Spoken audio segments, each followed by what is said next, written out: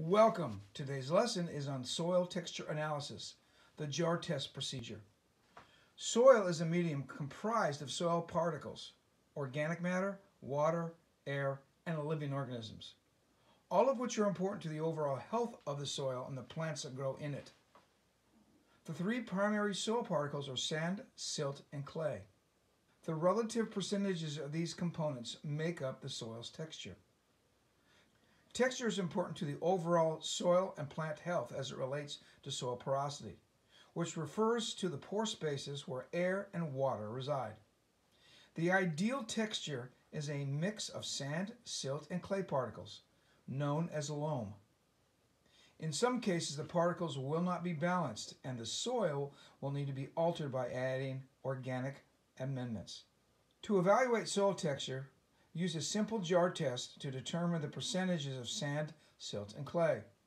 Once the percentages are calculated, the soil texture triangle can be used to determine the soil type. So today what we're going to be doing is we're going to actually use this jar test to determine the soil texture. And some of the important parts to this are the following. This mortar and pestle, and of course the soil. Now this mortar and pestle were used to crush some of the particles so we can get a more consistent product. And the other thing too is we've also used a sieve, much like this one, to actually sift out some of the rocks and some of the large components and particles that couldn't be mashed down with the mortar and pestle. So you have to do that to your soil. When you get it, you want to try to make it as uniform as possible. So that's one of the items that we have to have. Another thing that we must have is, of course, a permanent marker, so we can track and write on the jar itself what's going on at certain parts in time. We'll need some kind of a ruler. We're going to need some water to mix up the soil. We're also going to need some of this powdered detergent. This powdered detergent will help us be able to separate the clay particles from the silt particles. And then, of course, our star of the day, this jar. The jar and the soil itself from the garden. Now, in this case, if you take a look, it's about a third to a half way filled up with the soil. And that's what we're going to be using today to determine what texture that particular soil is now. So, we have all of this, and don't forget, we're also going to need a stopwatch because we're going to be timing everything. So there's what we're going to be starting with. So let's get to it. All right, we used a mesh as well as a mortar and pestle to sift through this soil to remove any rocks, debris, and large organic matter such as sticks, stones, roots, that kind of stuff. So we want to fill it up about 3/4 of the way that we've already have here. As you can see that we have already filled it up, and let's start it over again. I'm going to fill the jar to 1/3 part of soil that will be tested. Our next step is going to fill this up with water.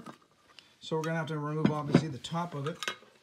We're going to leave a little bit of space near the top.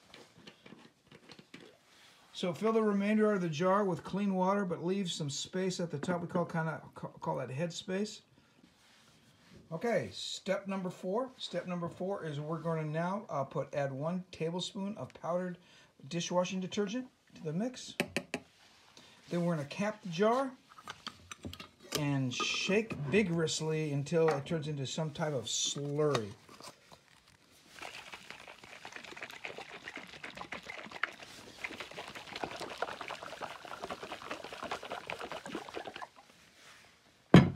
All right. What we're going to do is we're going to let it set for exactly 1 minute. After your 1 minute is up, now you're going to carefully mark where the actual sand is settling. Let's see what we got here.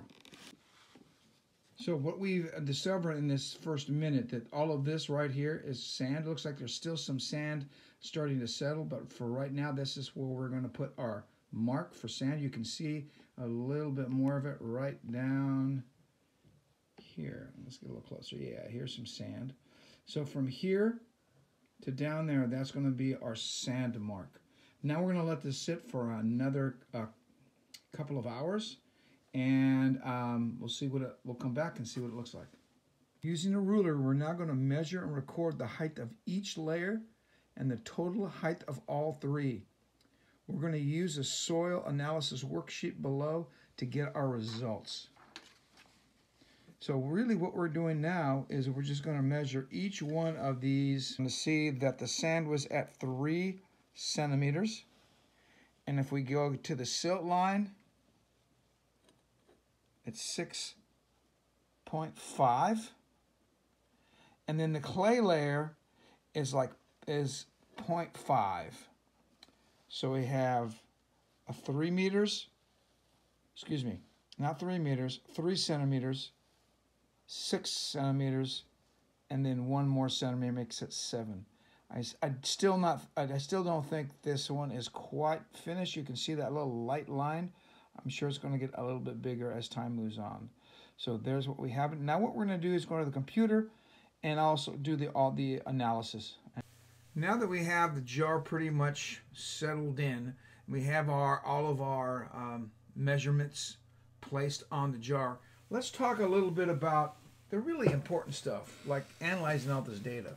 So what if we can put all those lines up, but what does it mean as far as our soil texture? Now, we could take our soil samples and take them to a lab and have it all tested up. But there's something about being able to determine on our own.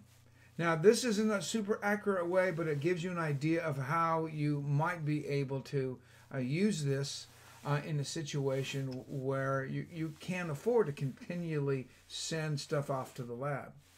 So let's take a look at the data, and here is what it looks like at this point in time. We have a total of 7 centimeters from the very bottom of where the glass is to the very tip top of where the soil is. So we have 7 total centimeters, and that's really important because we're going to have to come up with the actual percentages of sand, silt, and clay.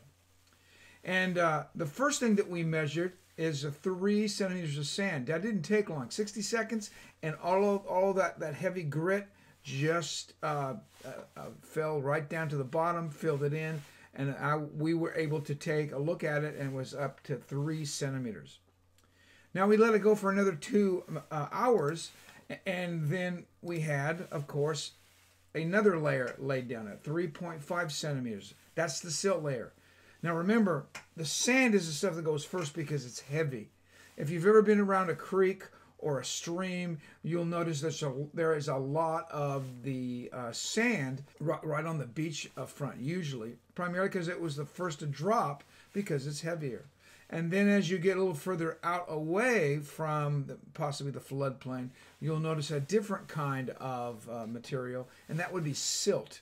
So it took 2 hours or so, and we got a separation of another 3.5 centimeters. And then at the very tip top, what we have is 0.5 centimeters. Now, we let it set for 48 hours. I think after another day or two, it's actually going to get thicker. You can see the light color right above our silt line. That is clay, microscopic. It gets carried further down, like for instance in streams and creeks, because it's very, very small. So how are we going to actually calculate the percentages? Well, it's pretty simple. We've got a 3 centimeter layer, we have a 3.5 centimeter layer, and we have a 0.5. All that adds up to 7 centimeters. That's going to be our total, and that's the thing we're going to divide into it. So for sand, we're going to take 3 centimeters and we're going to divide it by 7 because that's the total. And that comes out to 0.428.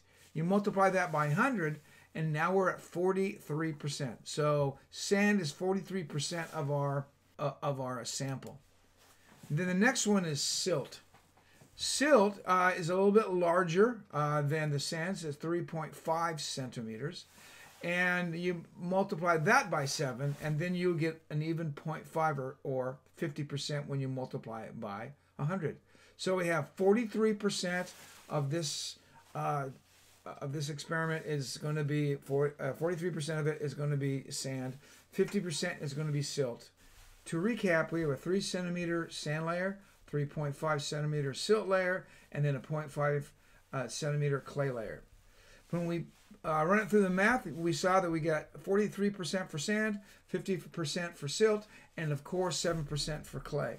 So all of that should add up to 100, and it does. And that leaves us to, all right, now what is the soil type? What kind of texture is it? Well, let's take a look. I'm going to go ahead and actually escape out of here. And then that way we have it live.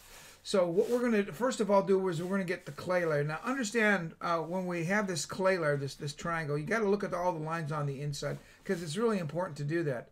Clay starts at the apex here at 100 and goes down to 0 on the left side.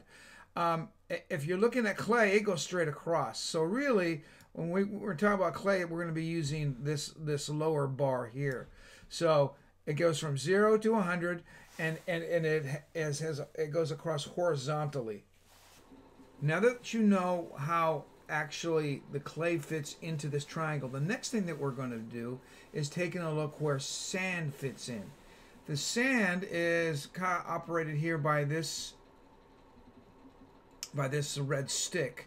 So anything that's on that line is going to be representing sand. So when we're looking at 43%, we're just going right over here.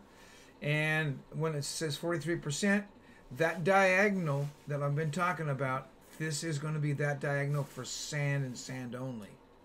So we'll put that one back. And that leaves us with silt. Silt is 50%. And that diagonal represents silt. So you can put it on that line as well. So that would be silt. This would be clay. So let's take a look and see what we have. Now, we know that we have 7% sand. So we're going to go ahead and raise the bar up to 7% right here. That's all the way across. Then on sand, we're going to take that and go to sand, and that's at 43%. And once that's finished, now what we're going to do is we're going to go ahead and go to silt